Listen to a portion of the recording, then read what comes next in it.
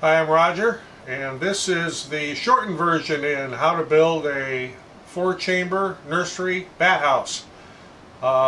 There is a longer version of this that I've got on my channel, which will take you step by step through everything from layout and cutting and assembly and gluing and how it all goes together and what color to paint it and where to place it and what direction to place it and all that kind of good stuff. What this video is going to be is just little edits and excerpts of the original video to make it somewhat shorter for those of you that are more advanced. So from here on, let's get with the build. Did a lot of research, and I will put links to everything in the description below. One of the things you can download is the Bat House Builder's Handbook. And I printed this out and put a comb binding on it so I could use it out here in the shop. It's got a lot of reference material in there too about where to paint your, or where to place your bat house, what color to paint it depending on where you are in the country, and yes, it does make a big difference. At any rate, one of the first things I need to do here is cut my materials down.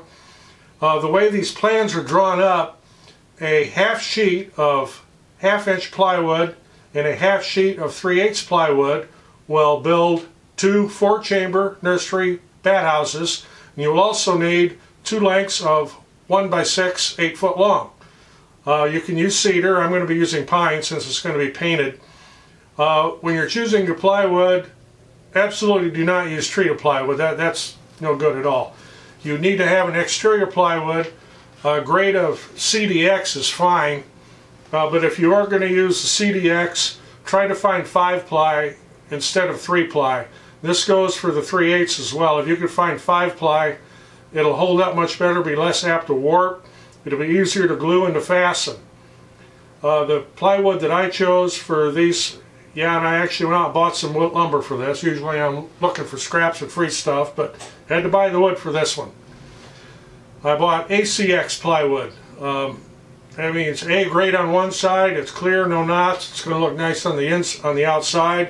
The C grade on the inside is a little rough, there's some knots, but the bats don't mind. And it's 5-ply, and it's exterior glue. That's what the X stands for. Very important. I'm also going to be using glue on these, and I'm using Titebond 3, which is a waterproof glue, even though it'll be painted. And you don't have to glue this, but I intend to. And I'll be using hardware will be galvanized. One of the things that the bats need is a way to climb up into their nest or into their house, and one way to do it is to cut a bunch of very small slots in the wood so they'll have something for their feet to grab onto to crawl up inside the brood box. Yeah, I could do that. I'm certainly set up for it, but in my opinion, cutting all the little grooves is going to leave more surface area out there. It would also make it difficult to paint without filling the grooves up. Another option is to use this, it's actually plastic gutter guard. And you get a 6-inch by 20-foot roll for $2. And I'll be putting this material, I'll get this opened up here a little bit, see what it looks like. It's just a plastic mesh, it's ultraviolet stabilized. I've used it on gutters before, and it holds up for years and years and years. I'll be putting this on with galvanized upholstery staples, because I have an upholstery gun, but you could use a regular staple gun as well. So make sure you use either galvanized or stainless steel staples, and you don't want anything to be too long because you don't want it coming out the other side of the wood. So you want to keep them fairly short, like a 5/16 leg staple. And as I get into the build, I'll be showing you how I put this on. Okay, I guess the next best thing to do here would be getting down to doing some cutting. So, be back. We got most of the other parts cut. I'm a little bit out of camera view here, but I got a big pile of parts here. Looks like I've been to IKEA. So some assembly required. We'll get back to this tomorrow and see you then.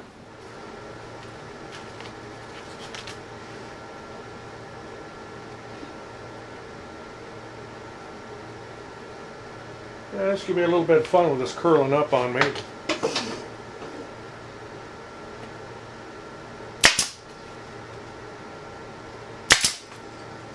Well, helps if you close the bottom of the staple gun all the way. Put that in my blooper reel. Okay, a couple things I should add here. When you're putting the mesh on your backboards, make sure you do a cutout for the passageways. Don't cover them up or the bats won't be able to get through. Also on the backboard, this will be the part facing out, of course, and the lower part from about here down will be open. If you're going to be painting and using a brush or a roller, most people will, you should paint the backboard before you assemble this, at least the bottom portion of this.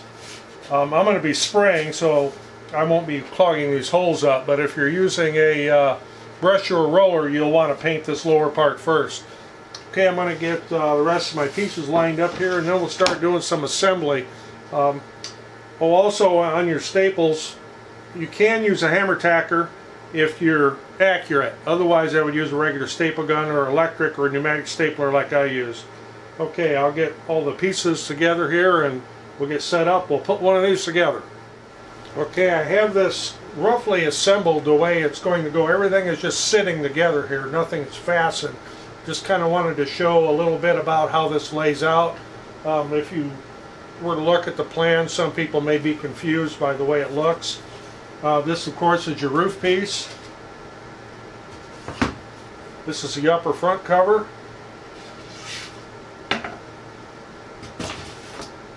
This is the lower front cover.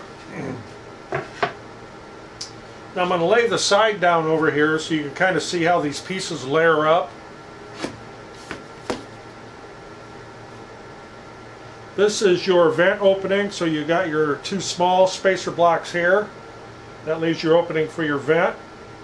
Then you have a spacer for each one of these.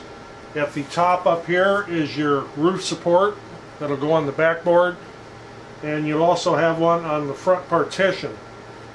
There are little spaces, as you can see, here and there. I suppose when they designed it they wanted to make the best use of the wood.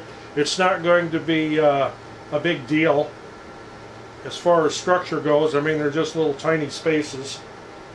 This is how everything lines up, you know, in a dry fit. I figured I'd lay this out so that somebody that didn't quite understand the way the plans were drawn would be confused.